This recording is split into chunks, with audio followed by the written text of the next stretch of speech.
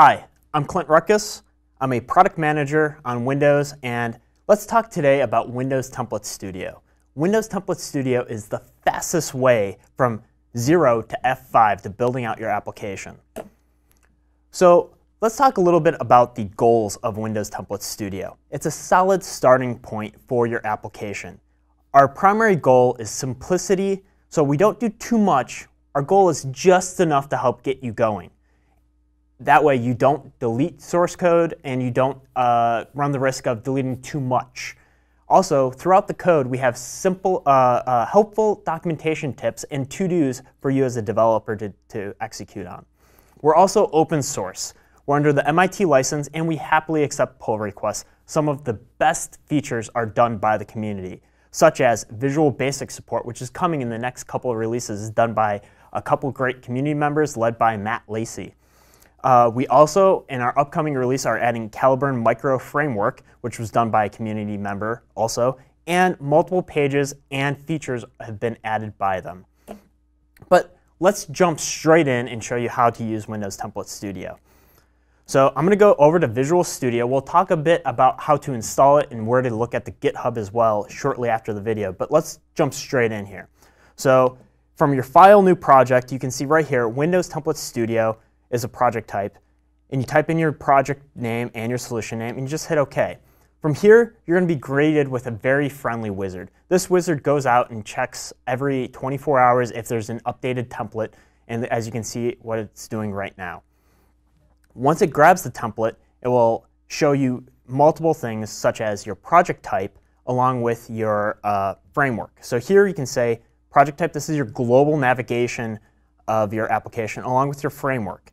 So right now, I'm going to pick navigation pane, and let's say I'm unsure what the MVVM framework is. All I have to do is hit this little I to learn more, and I get a helpful prompt along with understanding the license, or potentially what is the potential item I clicked on. So here, I could click this link and go to the MVVM framework's homepage.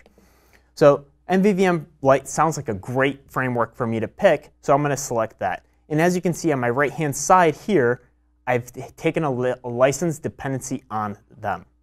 So I'm going to click Next.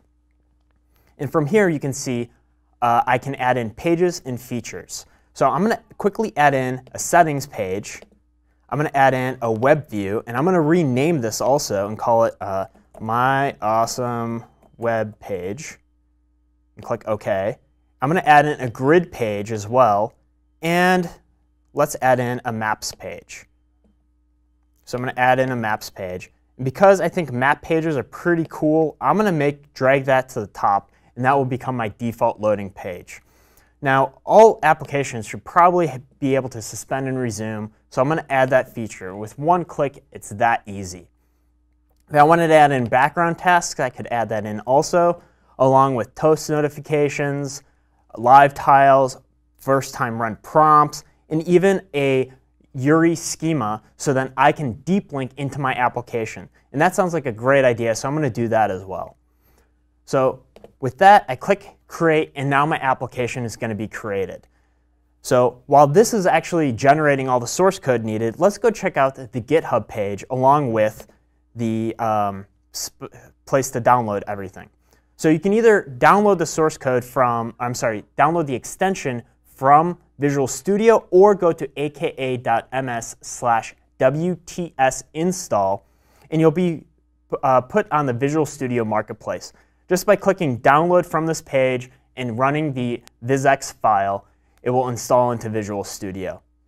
It's really that easy. Here on the GitHub page, you can see where we have all our source code, all our commits, all our branches. We do everything in the public, along with all our issues and feature requests. So if you want to contribute, we have an entire section on where to go, how to contribute, how to author templates, and get going if you want to help contribute back to Windows Template Studio. So now the application should be already generated. So I'm going to tab over, and here you can see the application. You can see the pages, and everything is localized, along with all our source code files here. So my navigation service looks exactly like you'd expect, or the location service looks exactly like a good best practice location service. And here, if I go to my to-do list, you can see I actually have to-dos here for me as a developer. So, such as, hey, go get your map service token. If you don't have one, you click here and then you put it into your application. We try to make your life as easy as possible with these developer tasks. So what I can also do here is, let's say I forgot a page. I can right-click on my solution, go down to Windows Template Studio, and go to Add Page. So from here, I can add in additional pages and build out my application as if you'd expect yourself to be able to do it from a right-click add as well. So it's going to go and look, once again, do I have additional templates really quick. And let's go add in a master detail page. So I'm just going to rename it once again. You can see everything here, and along with the dependencies, master detail page takes the dependency on sample data. So I'm just going to go click next really quick.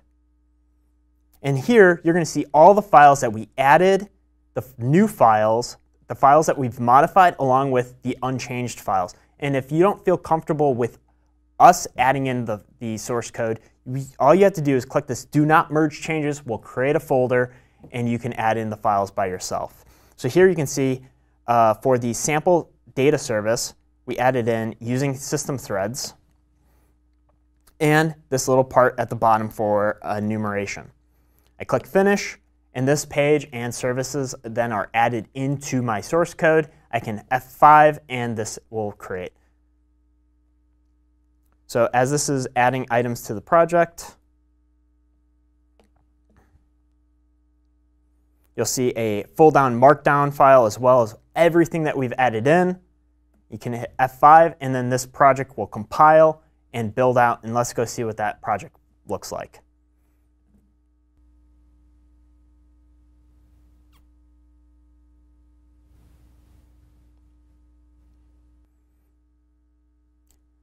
Okay, so now the program has launched, and let's go quickly walk through this simple application. So because I selected the map page to launch first, you can see now it's asking for my location. It defaulted to Pike's Place, and I'm going to click yes, and so it's going to jump to Microsoft Campus shortly. Here, I can expand out. I can see my main page, my awesome web page, along with grid, my master detail page. This was the page we just added. You can see it walking through all the sample stuff, along with my settings. So I can go click light theme, dark theme, my Windows default, and it just works exactly how you'd hope it would. So let's go through, and once again, let's talk about the call to actions here. Namely, to install Windows Template Studio, you can go to aka.ms/wtsinstall. And if you want to contribute back to Windows Template Studio, you can go to aka.ms/wts. And that will give you to our GitHub page. Please log any issue that you want to add a new feature so we can have a great discussion about it and how to implement it appropriately. Thank you.